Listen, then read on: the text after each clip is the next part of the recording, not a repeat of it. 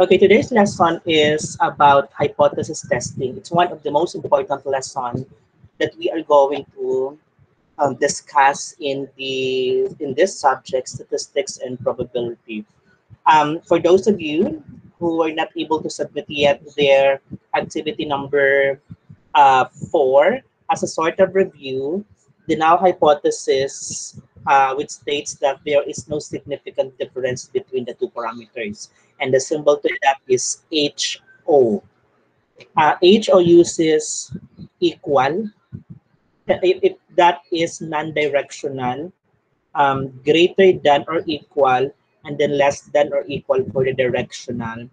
Um, for the non-directional, equal ang ginagamit. For non-directional, for the directional, sorry, greater than or equal and less than or equal. And then we also have the alternative hypothesis, which uses the symbol HA.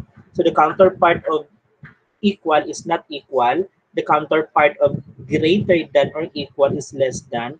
And the counterpart of less than or equal is greater than. But not all the time, yun yung maging counterpart niya.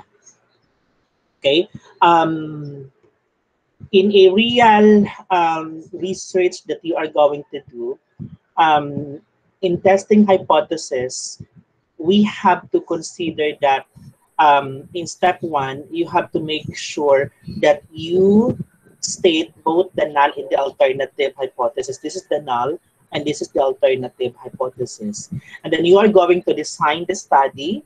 In designing the study, the steps that you are going to consider is that you have to select the correct statistical tests, whether to use z-test or whether to use t-test. I hope you still remember when are you going to use t-test and when are we going to use t-test. We will use z-test when the population standard deviation is given and the sample size is greater than or equal to 30. In the absence of the population standard deviation, we are going to use t-test. As a replacement, of population standard deviation, we are going to use, instead of population standard deviation, it's the sample standard deviation. Okay, so you design the study, includes the correct statistical analysis. You have to choose the level of significance. In your case, you'll be using the 95% confidence level. You formulate a plan to carry out your research. And then the plan should include the information such as the definition of the population, importante yun. The way the sample will be selected, are you going to use purposive sampling technique, random sampling, stratified random sampling, cluster sampling, or what sampling technique are you going to use? Okay? And the method that will be used to collect the data. Importante yun. The next is you are going to conduct the study. Yun yung mag mag-distribute ka ng questionnaire. Kung nasa online tayo ngayon, pwedeng through Google Form yung siya gagawin, and you collect the data. Okay? For number 4, after you collect the data, you evaluate the data. The data should be tabulated in the steps such as the statistical test should be conducted. Nag-Likert scale ka ba siya, nagtititest ka ba, or nag-z-test?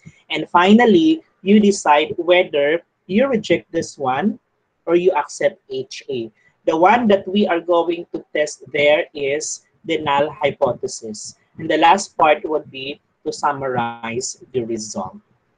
Now, for the purpose of this lesson, we are going to limit the steps in testing hypothesis to 5 only. Okay, a simplified version kasi just for this lesson of the hypothesis testing procedure will be used. Sorry.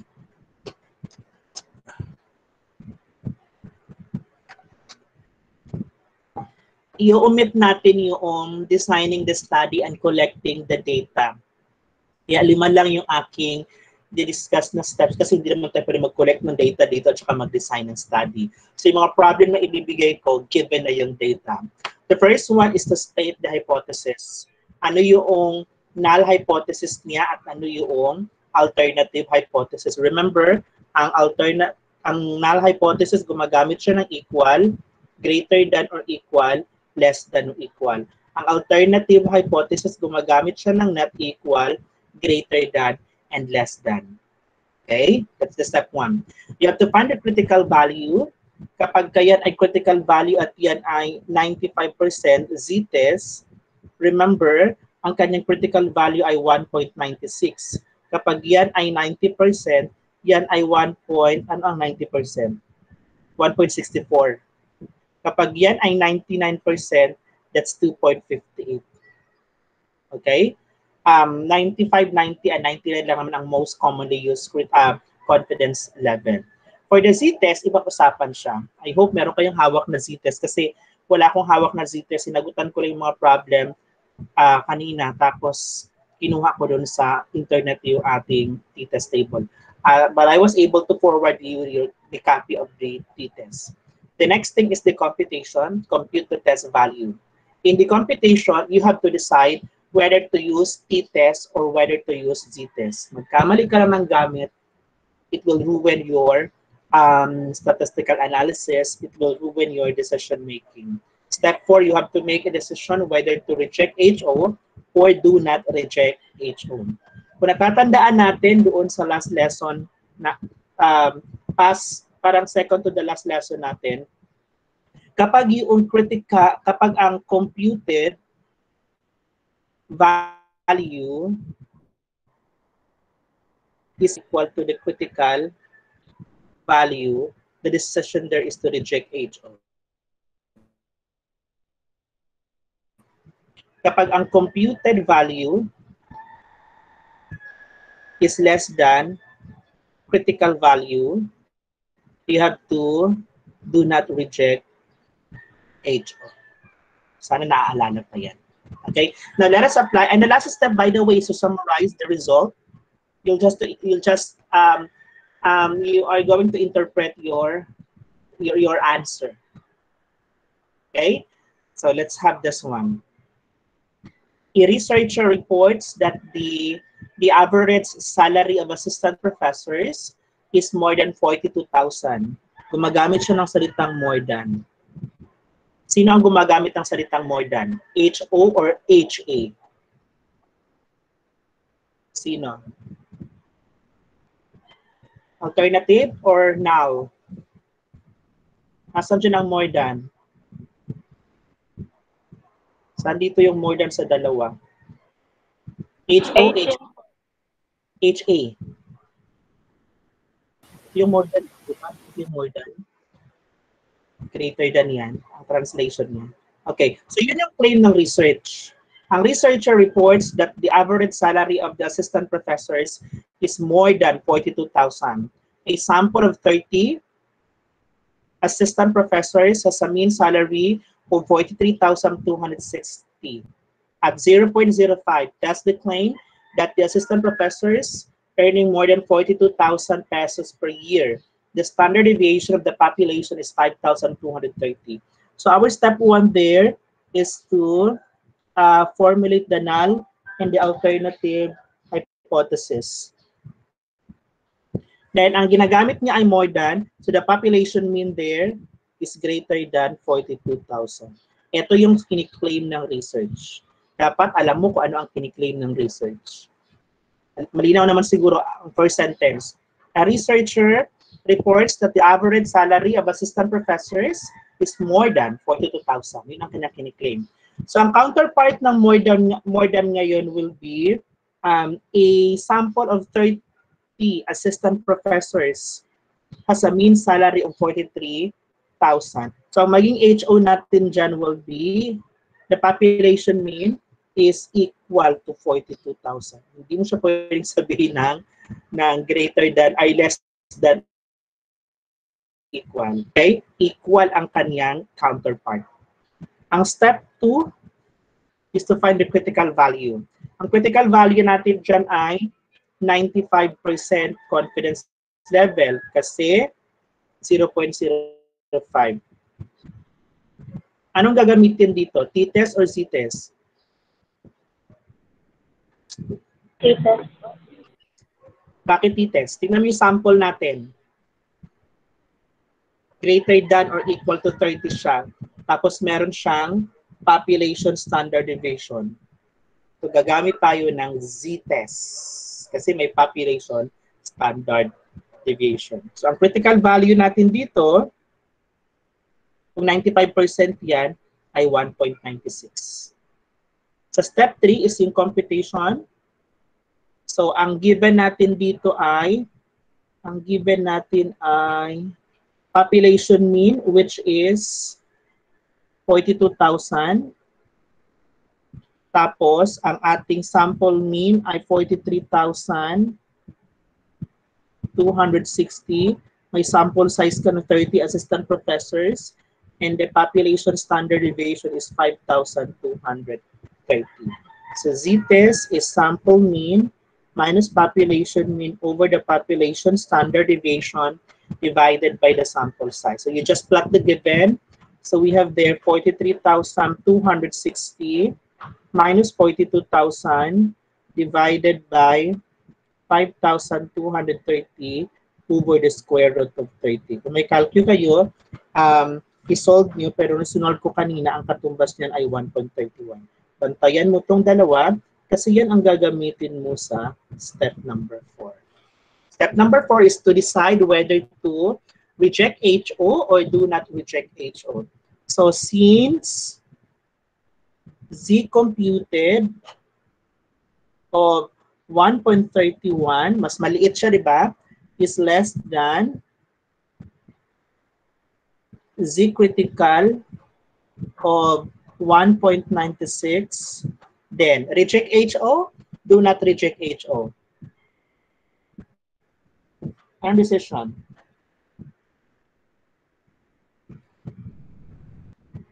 Balikan natin to.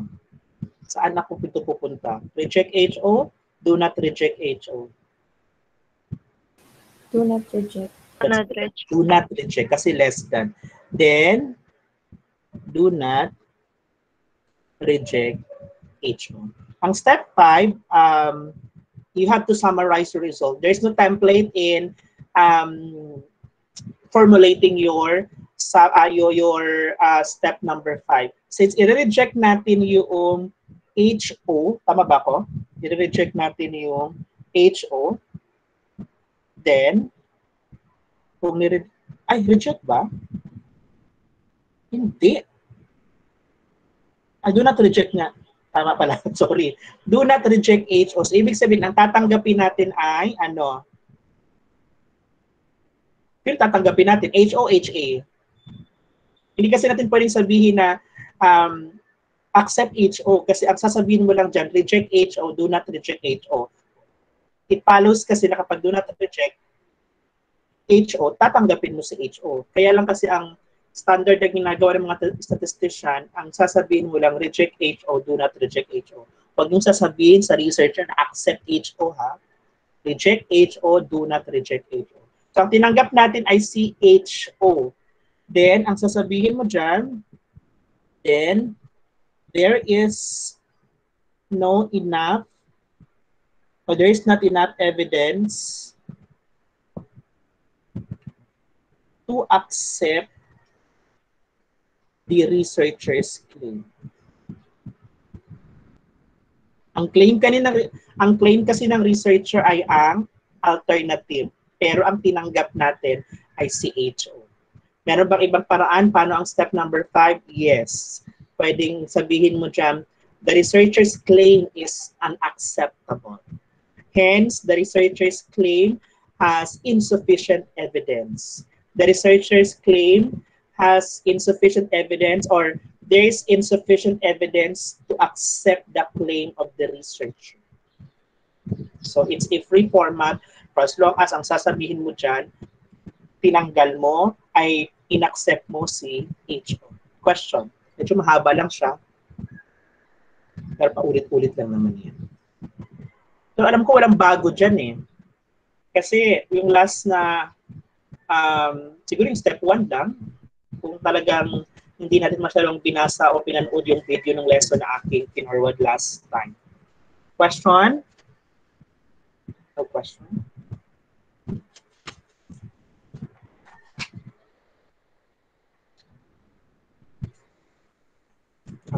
question. Let's have this one. The Medical Rehabilitation Education Foundation reports that the average cost of rehabilitation for stroke victim is, may issue, is 24,672. To see if the average cost of rehabilitation is different at a particular hospital, a researcher selects a random sample of 35 stroke victims at the hospital and finds that the average cost of their rehabilitation is 25,226. The standard deviation of the population, standard deviation of the population is 3,251. At 0.01, in-underline ko yung given, at 0.01, can it be concluded that the average cost of stroke rehabilitation at a particular hospital is different from 24,672? So step number one is to formulate the null and the alternative hypothesis. Ano yung is sa mathematics? Equal po. Equal. Sino ang gumagamit ng equal? Si HO o si HA? HO po.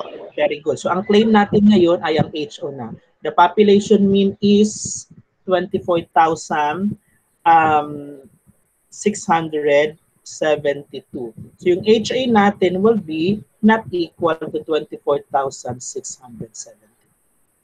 Okay? Ang step 2 ay critical value, critical point, o critical, yung term natin dyan, Z-critical.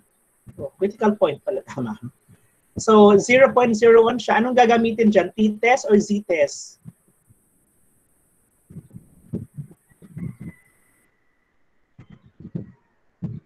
Z-test po. Z-test, that's correct, Chito. Z-test kasi meron tayong population standard deviation. So we have now, kung Z-test to, at ito ay 0.01, 99% siya. Ang 99%, so ang Z-critical ngayon ay equal kay 2.58. Galing yun sa naunang example ko ha. Ito. 2.58. Ito yung critical. 2.58. Okay? So, step number 3, we have to compute for the Z value. But before that, ilista natin ang given. The population mean is at 24,672. Sample mean ay, ang sample mean natin? 25,226. The population standard deviation is 3,251 and the sample size is 35 stroke victims.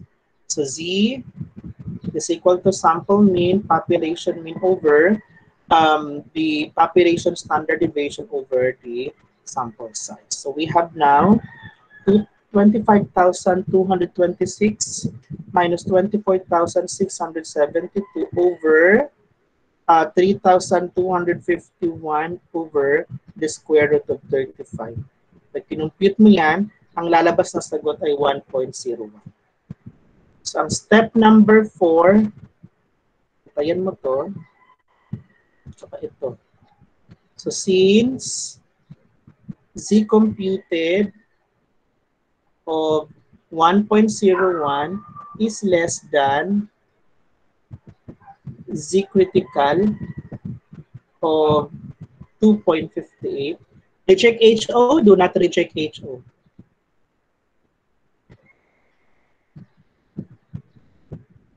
Anong decision? I-reject ba si HO o do not reject HO? Do not po. reject. Okay, that's correct. Do not reject. Do not reject HO. Kalimutan natin sabihin yung claim. Ang claim na ngayon ay ang HO na, hindi na yung HA. So, step 5, pwede mong sabihin, the researcher's claim is acceptable. Pwedeng ganun.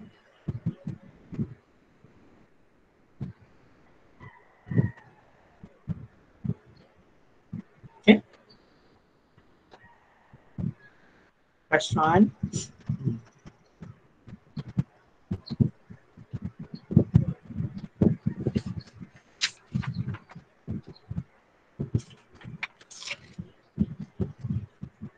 Sige, last one. Walang tanong. A medical investigation claims that the average number of infections of AIDS per week in Pasig City is 16.3. A random sample of 10 weeks, meron siyang population ng 16.3. A random sample of 10 weeks had a mean number of 17.7 infections. The sample, hindi population. The sample standard deviation is 1.8. Is there enough evidence to reject the investigator's claim at 0.05? So step number 1 is to formulate the null and the alternative hypothesis. So yung ating magiging alternative dyan ay, ang ginamit niya ay is. Ang gumagamit ng is, kapareha sa example number 2 ay CHO. So U there is equal to 16.3. Yun yung claim ng research. Ang HA ay not equal kay 16.3. Counterpart niya kasi yun. Okay? Step number 2 is to find the critical value. Pero bago yan, anong test ang gagamitin? T-test or Z-test? T-test po. Very good. T-test na siya kasi wala tayong population standard deviation. Ang meron sa problem, sample. The sample standard deviation is 1.8. So t-test ito, tapos 99%, ba ako 99? No, 95 lang pala. T-test, tapos 95%, and then n is equal to 10. Kung titingnan mo yan doon sa t-test table, ang kanyang t-critical ay equal kay 2.262. Tingnan nyo na lang ha, kasi sinerge ko lang yan doon sa kanina sa ano pala nito, sa Google. Wala dito sa aking sinusulat. Nandito sa laptop. Hindi ko rin ma-share sa inyo ang t-test dito sa laptop. Okay? So step 3, computation. But before that, ilista mo yung given. Sample mean there is 17.7. The population mean is 16.3. The sample standard deviation is 1.8.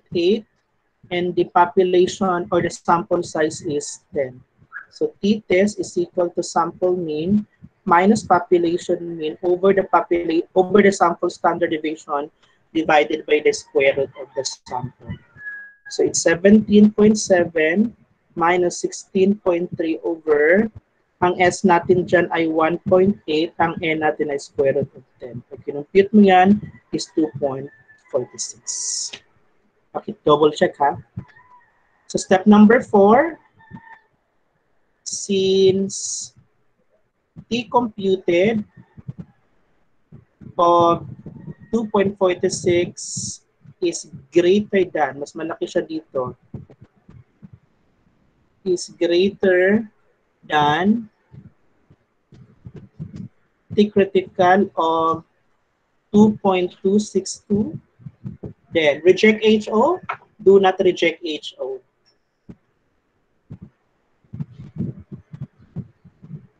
Reject na po. That's correct. Very good. Reject HO.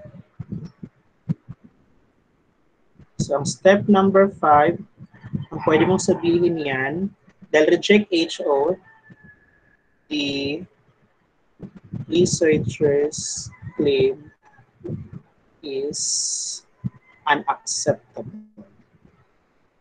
Unacceptable. Or you could say, there is insufficient evidence to accept the claim of the researcher. Pwede mo rin sabihin in negative way that there is not enough evidence to support the claim of the researcher. Kaya importante na alam mo kung ano yung claim ng research. Ano ang sinasabi ng research? Kasi yan ang patutunayan mo kung tatanggapin ba yung claim o hindi. Question?